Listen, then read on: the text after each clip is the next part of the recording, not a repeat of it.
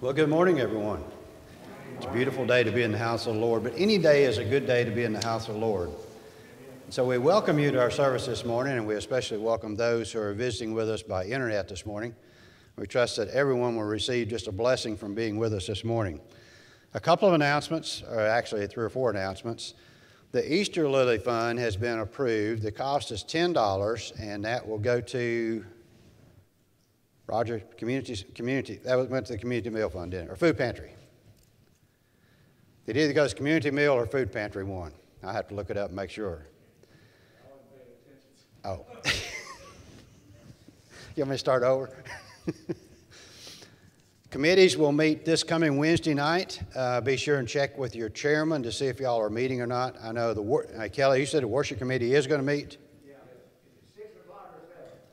Whichever one you call. 7 o'clock, I think, is what we put up for committee meetings. Mission committee's meeting also. Okay. Mission will meet. Okay. So everybody's going to meet? So all committees will meet Wednesday night at 7. And also, we need to make sure that you get the word to Kay if you have a graduate from any school, kindergarten all through college, get the information to Kay just as quickly as possible. And then I'm sure most of you probably know by now that Sandy Green has resigned as our church secretary. And the only reason she would give me for her resigning is that she has something that she has to do. So other than that, it hasn't been, won't say what it is. So any other announcements that we need to make? Did you say committee 6 or 7? 7. Right, Kelly?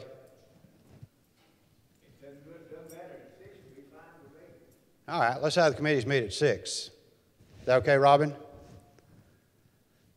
All right, committees will meet Wednesday night at 6. Okay. Any other announcements? Let's prepare our hearts to worship the Lord.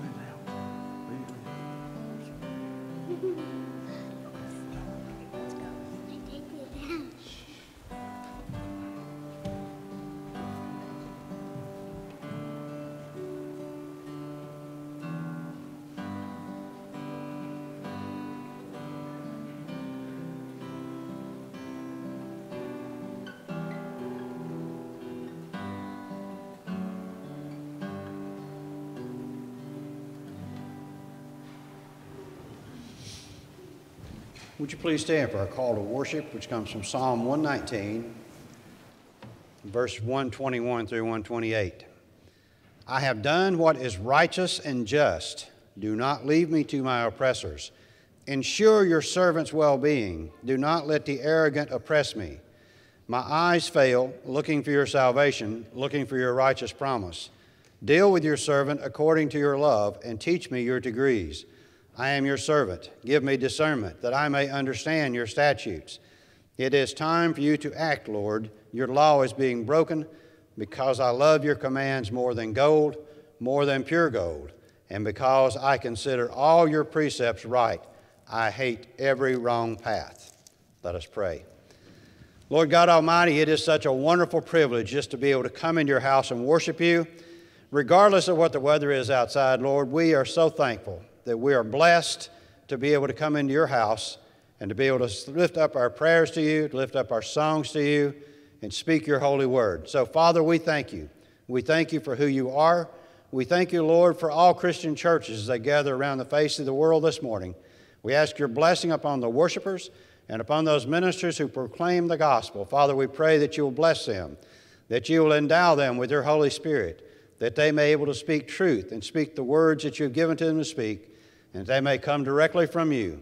So, Father, as we worship you today, may we glorify you, and may your presence just be among us this morning. And, Father, now help us to pray the prayer that Jesus taught his disciples to pray, saying, Our Father, who art in heaven, hallowed be thy name. Thy kingdom come, thy will be done, on earth as it is in heaven. Give us this day our daily bread, and forgive us our debts as we forgive our debtors. And lead us not into temptation, but deliver us from evil. For thine is the kingdom, and the power, and the glory forever. Amen.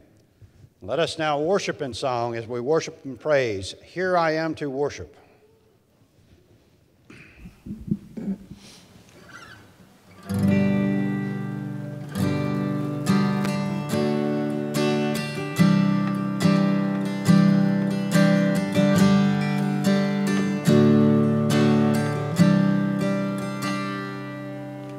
Light of the world, you stepped out into darkness. Open my eyes, let me see beauty that made this heart adore you. Hope of a life spent with you. Here I am to worship, here I am to bow down, here I am to say that you're my God. You're altogether lovely, altogether worthy, altogether wonderful to me.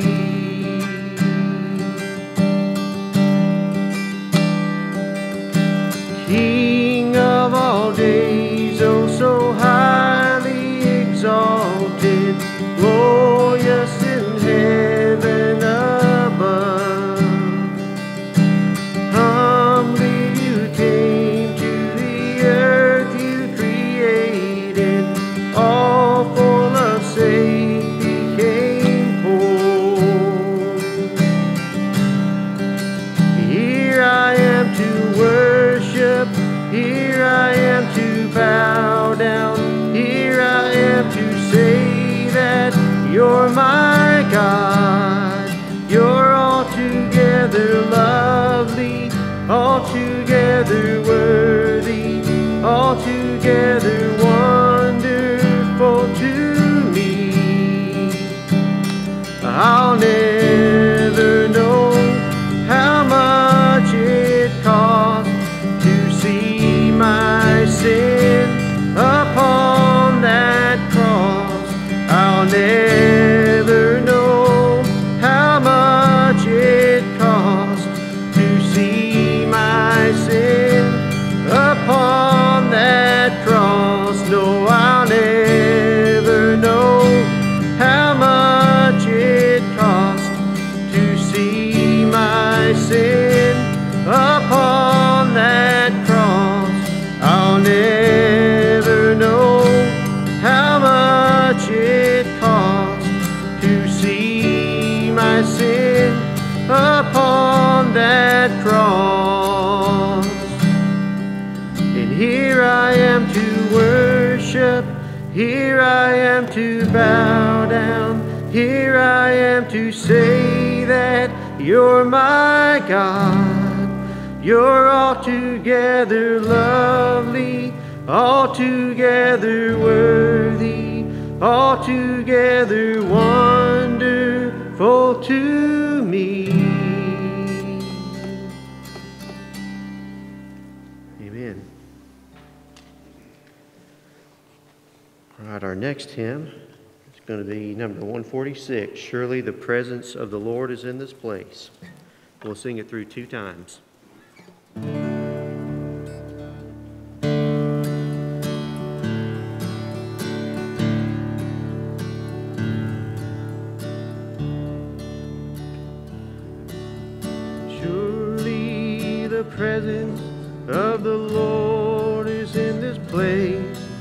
I can feel His mighty power and His grace. I can hear the brush of angels' wings. I see glory on each face. Surely the presence of the Lord is in this place. Surely the presence of the Lord is in this place. I can feel His mighty power and His grace. I can hear the brush of angels' wings. I see glory on each face. Surely the presence of the Lord is in this place. Amen. You may be seated. Let us continue in worship now as we present the Lord with our tithes and offerings. So let us give generously to the Lord.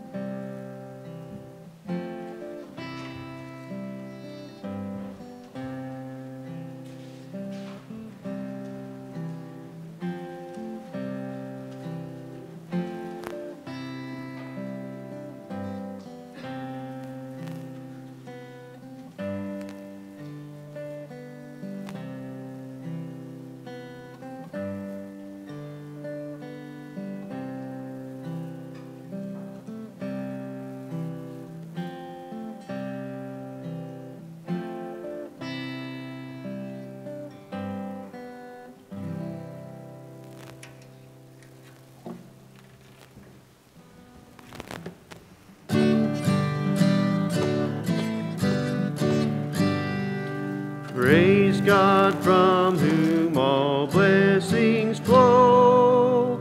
Praise Him, all creatures here below. Praise Him above, ye heavenly hosts. Praise Father, Son, and Holy Ghost.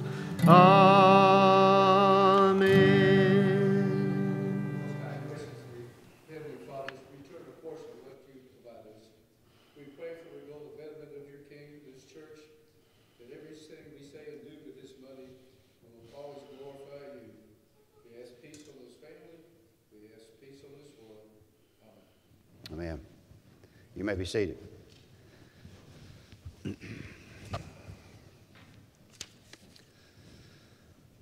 have an Old Testament reading this morning from Exodus chapter 20.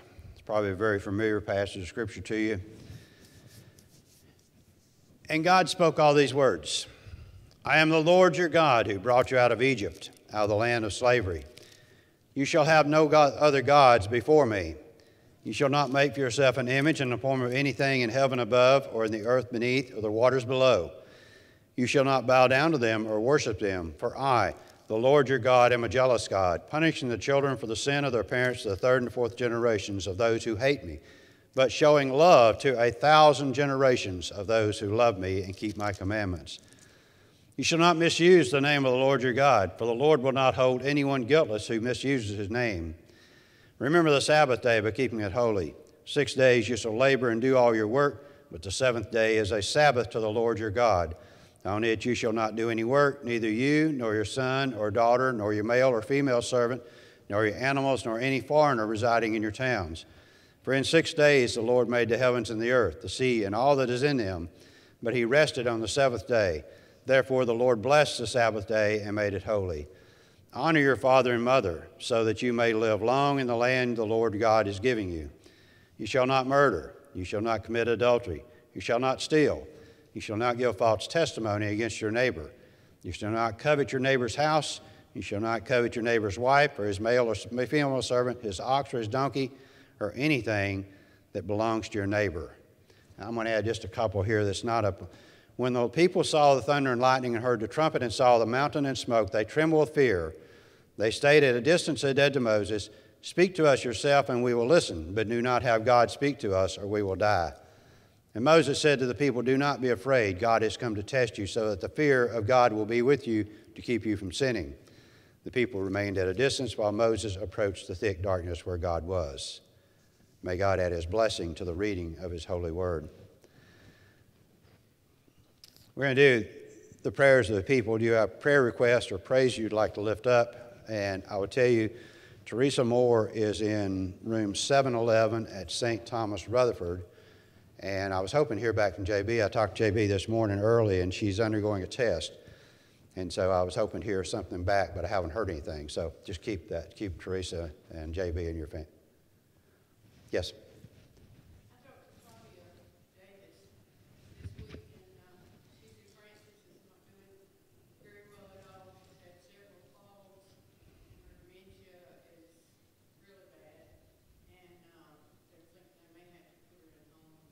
Yeah. Okay. For Francis Pennington. Others? I got to pray. I was already Friday morning about 4 a.m. and I'm glad to be here. You don't sit first. Yeah. Yeah. Thank you for that. Yes. And yes.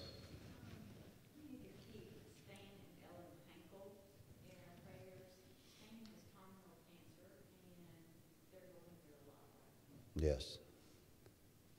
I think we should praise Sandy for the job she's done over these years with our church. Yes. Yes, she's been very faithful. And Thursday will be her last day. The 12th.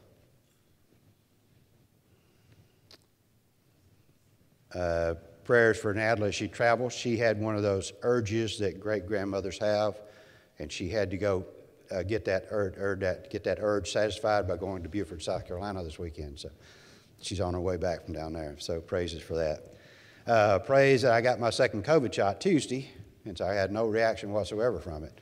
In fact, Tuesday night I was wondering if he actually gave me a shot. But then Wednesday I got sore, so so I knew at least he stuck the needle in. Anything else? College honors with testing, final tests. Just say please prayer. Yes. Anything else? I have a bittersweet praise. My son Samuel and daughter-in-law Chelsea got divorced, and so that's sad. They're happy. But he needed to find another house, and he did, and gets to move in on Wednesday. So that's an answered prayer. Yes. Let us go to the Lord then in a few moments of silent prayer.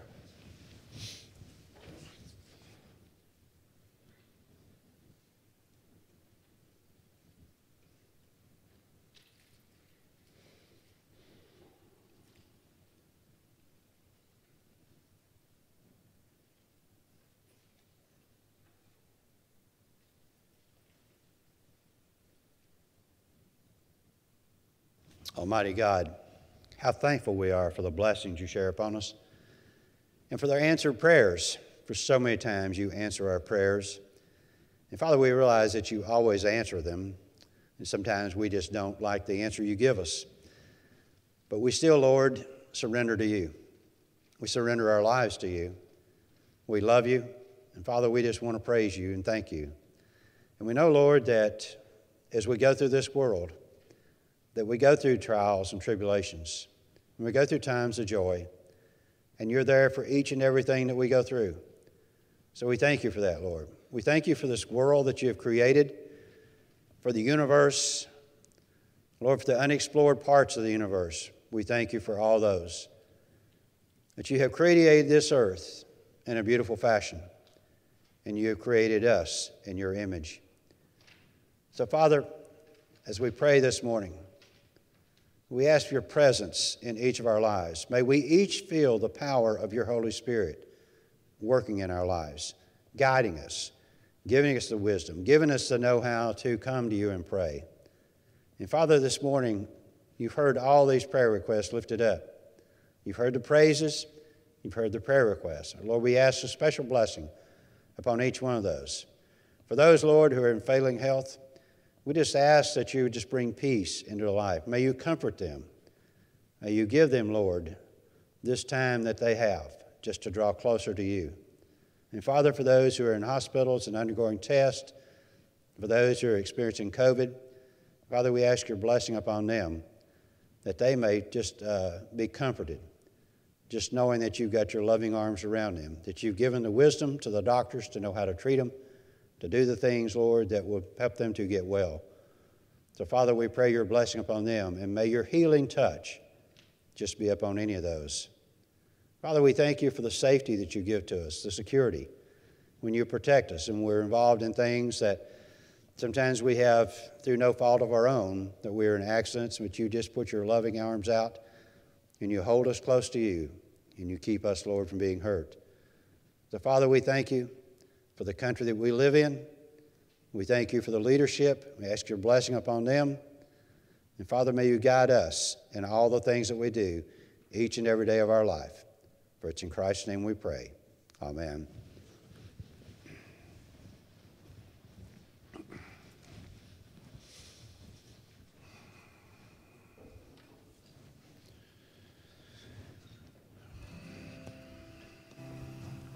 All right, let's continue to sing this morning. Our next hymn is going to be number 347, No One Ever Cared for Me Like Jesus.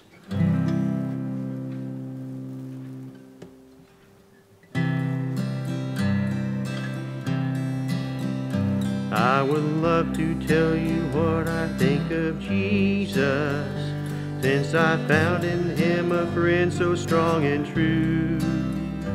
I would tell you how he changed my life completely. He did something that no other friend could do. No one ever cared for me like Jesus. There's no other friend so kind as he. No one else could take the sin and darkness from me. Oh, how much he cared for me. All my life was full of sin when Jesus found me. All my heart was full of misery and woe. Jesus placed his strong and loving arms around me, and he led me in the way I ought to go. No one ever cared for me like Jesus. There's no other friend so kind as he. No one else could take the sin and darkness from me. Oh, how much he cared for me. Every day he comes to me with new assurance. More and more I understand his words of love. But I'll never know just why he came to save me, till someday I see his blessed face above. No one ever cared for me like Jesus. There's no other friend so kind as he. No one else could take the sin and darkness from me. Oh, how much he cared for me.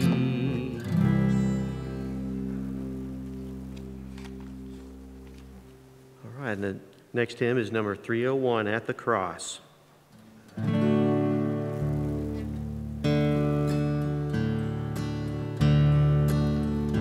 Alas, and did my Savior bleed, and did my Sovereign die?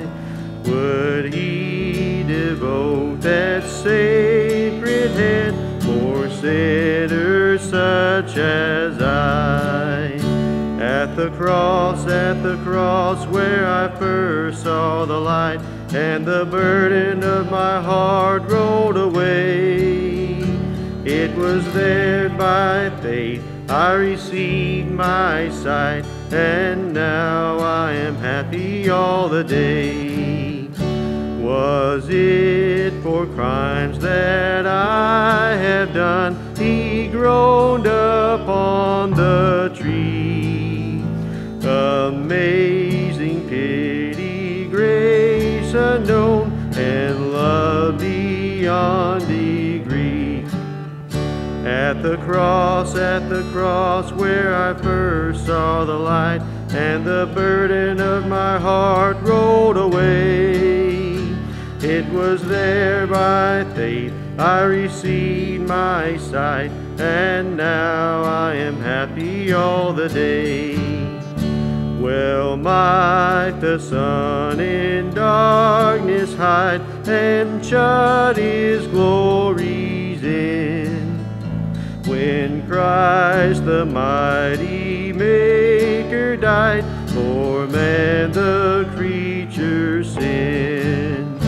At the cross where I first saw the light, and the burden of my heart rolled away.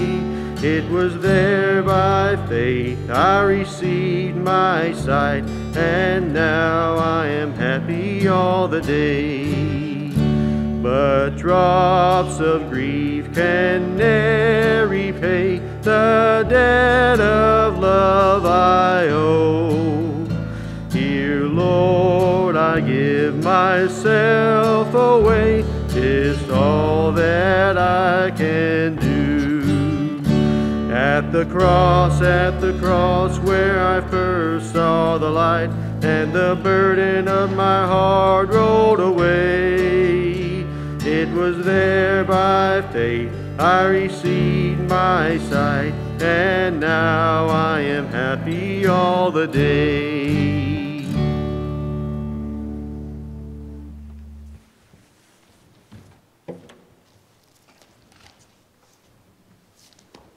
Our sermon scripture this morning comes from Matthew chapter 5, beginning in verse 21.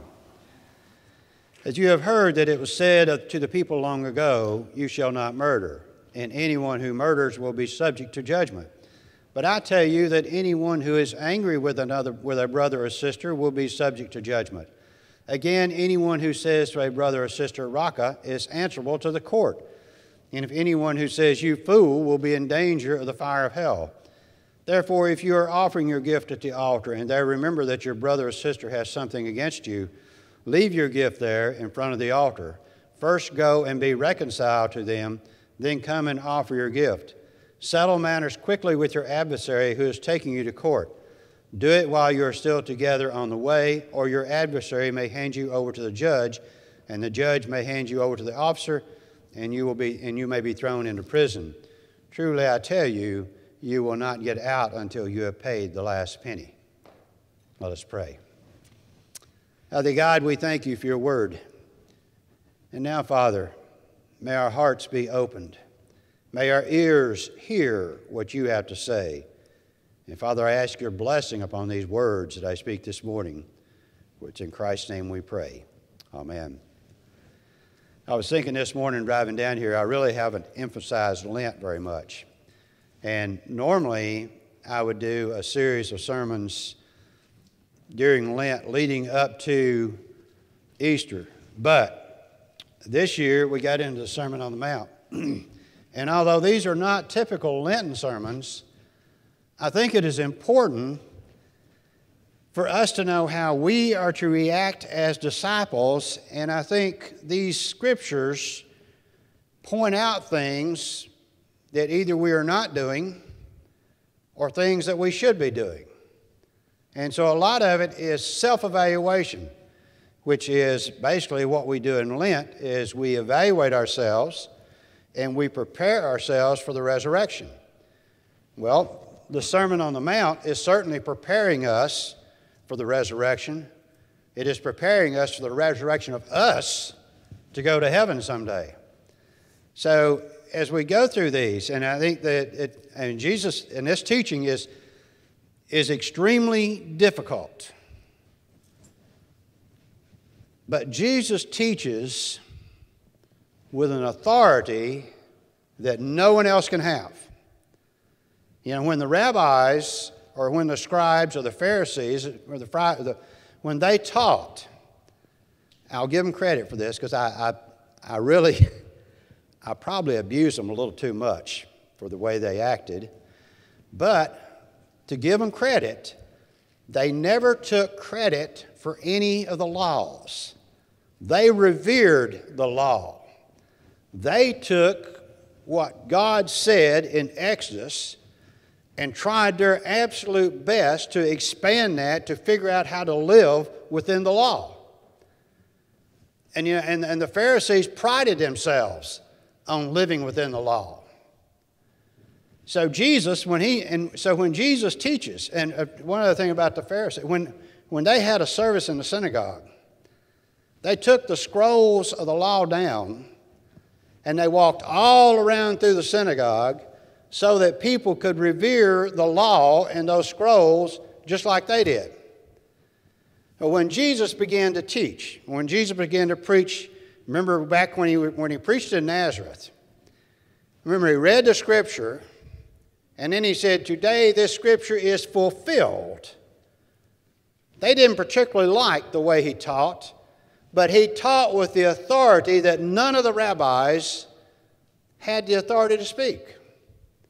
And so when Jesus begins, in last week, you remember Jesus said he did not come to destroy the law, but to fulfill the law. And then at the end of that, but your righteousness must exceed the righteousness of the Pharisees. So when we get into this, and for about the next 2 or 3 weeks, we're going to be looking at the righteousness that Christ has within us, because the only way that our righteousness can exceed the righteousness of the Pharisees, and the Pharisees did everything they could do to obey the law,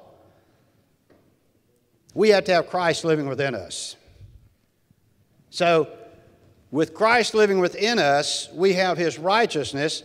So with his righteousness living within us, then how are we to live?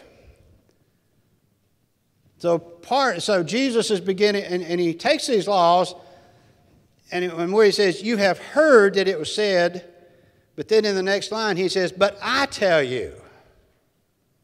He's not destroying the law, but he's expanding on it. And when he says, "You have heard that it was said to people long ago, 'You shall not murder, and anyone who murders will be subject to judgment.'" The Pharisees took that to mean, well, as long as I don't commit murder, as long as I don't kill somebody, then I'm okay. And now, if you have the King James Version, when you read that commandment, "You shall not commit murder," I think it will say, "You shall not kill." Now, there is a difference between murder and killing. And we went over this one Sunday night in our Bible study. You can kill somebody, and it's not your fault. You can have an accident and kill somebody, and it's not your fault. You cannot commit a murder without it being your fault. That's the difference in the two.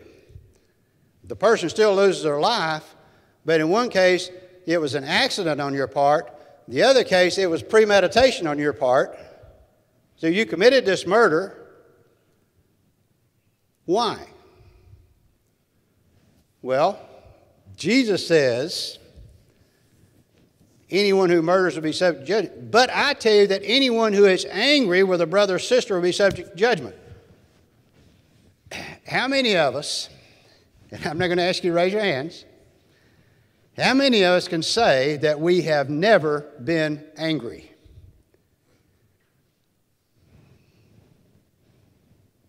I see some snickers. But I don't see anybody raising their hand saying, "Oh yeah, that's me. I've never been angry." You know, I assure you that as a human being, anger is one of those emotions that is most difficult for us to hold that control. We had a fellow in the church in Smithville years ago. This is back before I was in the ministry. That man could get under my skin worse than anybody I think I ever met. And we had some pretty good arguments. And the longer we argued, the louder we would get. And I went home one day and Natalie said, "You just need to avoid him." And I thought, no, I don't need to avoid him. I need to go apologize to him. Sometimes when we get angry, we lose control of our thought process. Our thought process becomes all about me. Husbands and wives, I'll bet you that every time you've had an argument, it was probably all about me as an individual. Not about, you didn't argue about me, you argued about each other, but it was all about an individual, what we wanted. We get mad. And we do things that we would not ordinarily do because we lose control. We simply lose control of our lives. We lose control of our little minds.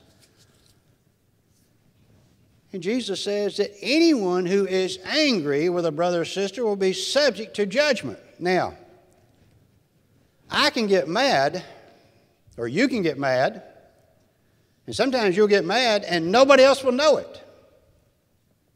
But you know it.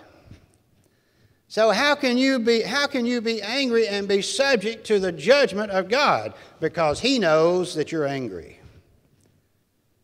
But sometimes that anger spills over. And in the next verse he says, "And anyone who says to a brother or sister, 'Raka,' is answerable to the court." Well, Raka does not translate into a word, but Raka translates into a contempt for that person. Have you ever called anyone an idiot? Have you ever called anybody a bonehead? Have you ever called anyone stupid? Have you ever thought to yourself, how much of an idiot can you be? You just committed a sin. Because that's exactly what Jesus is talking about. What we're saying to a person when we say you're an idiot or you're stupid, we're saying you don't have any brain power. You don't have any thought process to control you. God does not create anyone like that. He gives everyone the ability to think. So we can't tear them down. We can't show contempt of them and think that, well, we're better than they are because they're stupid. Or they're a bonehead. Or they're an idiot. And I know that probably almost all of us have done that at one time or another. Why don't we do it? Out of anger. It all goes back to anger. And then he says the next one, he says, "And anyone who says, 'You fool,' will be in danger of the fire of hell." Well, let me go back to that rocker just a minute. It's out to court. And the court that he's talking about is the court of the Sanhedrin. But how can you judge somebody and convict somebody of their anger? For that's an emotion. You can't. No court can. But a judge can. But God can. Because God knows what our thoughts are. And then he says, "And anyone who says, 'You fool,' will be in danger of the fire of hell." Greek in that is moron. Have you ever called anybody a fool? Well, the psalmist said that fools deny the existence of God. So if we deny the existence of God, then we have no morality. And to call somebody a fool is to show an ultimate contempt for their morality or absence of it. Anybody ever called anybody a fool? And if you do, If you have called somebody a fool, then you're in danger of the fire of hell. Now that hell translates Gehenna. Gehenna is a valley of Hinnom. It's a real place, a little bit southwest of Jerusalem. King Ahaz got the Israelites into worshiping a god named Molech. Molech asked the people to bring their children and sacrifice them in the fire. Josiah, another king, the king after Ahaz, reformed Israel, and he said, this valley will no longer be good for anything but refuse. You know what they do with it? They begin to take their garbage out there and all the refuge, and they begin to burn it in this valley. And so it is a constant fire and evil smoke hanging over it, like a portrayal of what hell is like. Now, most of us look at this and say, wow, how can I not sin? How can I not do these things? The answer is, we probably can't. And when we realize that, then we realize that we need Jesus. If God is going to try us in a court of law for our sins, which we're all going to face God for the judgment of our sins, I would think we would really want Jesus beside us. We would really want him there with us to say to God, he's mine or she's mine. Because faith in Jesus Christ gets us through this. Now, that does not give us a license to go out and call everybody we want to a fool or an idiot or whoever we want to do it and just say, well, I can do it because I got Jesus with me. No, that don't work. Because we have the power of the Holy Spirit living within us, which tells us and teaches us, you don't do that. And he goes on, he gives two more examples. And in these two examples, there's two different examples. Therefore, if you're offering your gift at the altar and there remember that your brother or sister has something against you, leave your gift there in front of the altar. First go and reconcile to them, and then come and offer your gift. Let's translate this into modern day 2021. If you're in worship and you remember that you got a problem with somebody out there, get up out of worship, go fix that problem, and then come back and worship God. Because as long as we have that problem, it interferes with our worship of God. God wants true worship. We can't worship him like that. When we got something up on our heart that we know that something is wrong, we need to get it corrected. The next example he gives is settle matters quickly with your adversary who is taking you to court. So this is your enemy. This is your enemy that you owe money to. And your enemy is taking you to court. And he's going to place you in front of a judge. Jesus is saying, don't let it get that far. Work it out. Make some kind of arrangement between you and this person. So what is Jesus saying to us through this? He says it's important to have a relationship between us and God the Father. It is equally important to have a relationship with these people around us. See, we're going to go to heaven someday, and we need to be able to get along with people up there. If we can't get along with people down here, how are we going to get along with people up there? See, you and I need to work out relationship. God wants us to have a good relationship with each other. Paul said, if possible, have peace with everyone.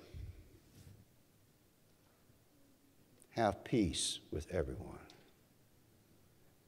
Do you realize what kind of life it can be? How joyous it can be, how fulfilling it can be if we don't have adversaries out here, that we don't have problems with people that we worry about? Is it tough to do? Absolutely.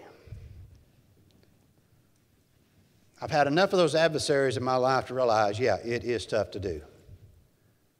I had a guy one time that I really felt like that my son was on his baseball team. And I really felt like that he took out his relationship with me and him on my son. I don't mind people taking out something on me. But don't take it out on my son. But you know, that bothered me for years. And the only way to resolve it is to go to him and talk to him and apologize for me having these bad feelings toward him because of something he did to my son. And I bet each one of us would do the same thing. We don't want somebody taking out something on our children that it should be on us. What Jesus is talking here about how we live with people. And if we live peaceably with people, then we can have a relationship with the Holy Father. But you see what that does. And I think I've used this illustration before. This horizontal relationship with God, a vertical relationship with God, and a horizontal relationship with people, you wind up with a cross. That's what that cross right there is all about. It's a vertical relationship with God the Father and a horizontal relationship with the people. And the only way we can do it is through the man that died on that cross. Faith in Jesus Christ enables you and I to have a relationship with the Father and with the people around us. Do we have to work at it? It comes by faith, but we have to work. Sometimes we have to respond and actually do things rather than just say, well, God will take care of all that. Sometimes you and I actually have to take action and do things. But Jesus was willing to go to the cross so that you and I can live at peace. In just a few moments, we're going to celebrate the service of Holy Communion. We can celebrate it because of Jesus, because God sent him here to die for you and I. That blood that he shed was a sacrifice for our sins. If you've never accepted Jesus Christ as Lord and Savior of your life, I invite you to do so. You can get up out of your pew right now and come and accept Jesus Christ, Lord, without any music, without anything at all. Just walk down here and accept Christ as your Lord and Savior. Let's pray. Heavenly Father, we thank you. We thank you, Lord, for the word that you give to us. We thank you for the service of Holy Communion. Lord, it is you who gave us Jesus. It is you who have provided the sacrifice that we needed, the sacrifice for our sins, so that our faith in Jesus would wipe away our sins. Father, this morning, as we celebrate with the service of Holy Communion, we ask your blessing upon the bread, upon the juice. We ask you, Lord, to turn these elements into what you would have them to be, as they represent the body of Christ and the blood of Christ. And Father, create with us a clean heart, that we may truly be able to worship you in this service. And Father, we praise you and we thank you because you have told us that Jesus is coming again. So even as we celebrate his death and remember his death, and we celebrate his resurrection, we look even more to that time when Jesus is coming again. So, Father, we thank you. We ask your blessing upon this service. For it's in Christ's name we pray. Amen.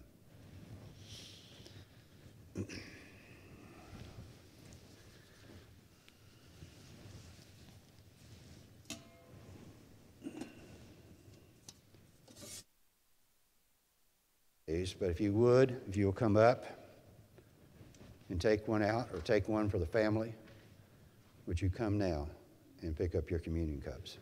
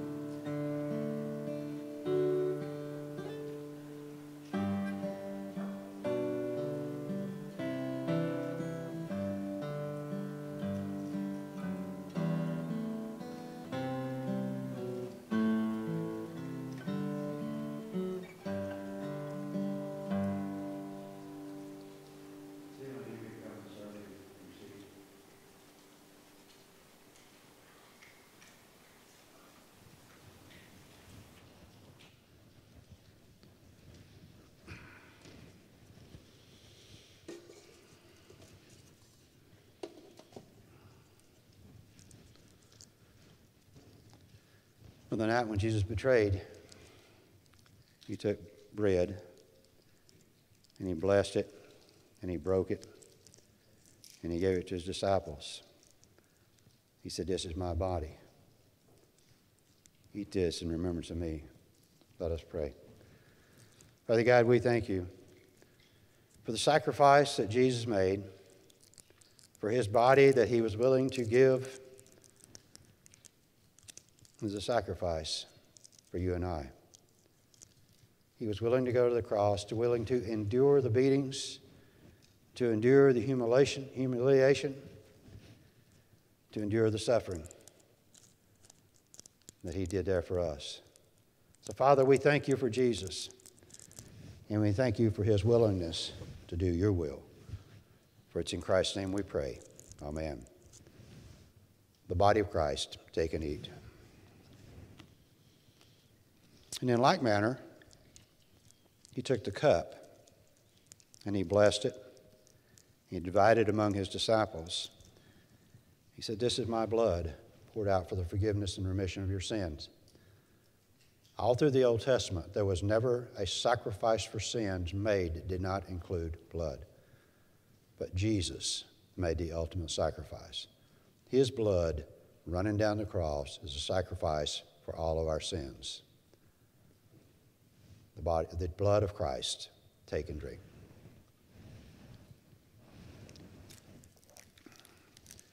And after the meal, they sang a hymn, and they went out to Mount of Olives.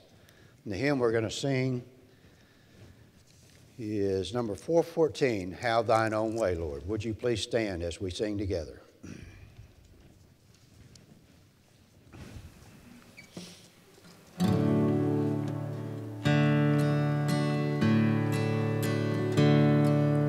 Have thine own way, Lord, have thine own way. Thou art the potter, I am the clay. Mold me and make me after thy will, while I am waiting, yielded and still. Have Have thine own way, Lord, have thine own way. Search me and try me, Master, today. Whiter than snow, Lord, wash me just now, as in thy presence humbly I bow. Have thine own way, Lord, have thine own way. Wounded and weary, help me, I pray. Power, all power, surely is thine. Touch me and heal me, Savior divine. Have thine own way, Lord, have thine own way. Hold o'er my being, absolute sway. Fill with thy spirit, till all shall see Christ only, always living in me.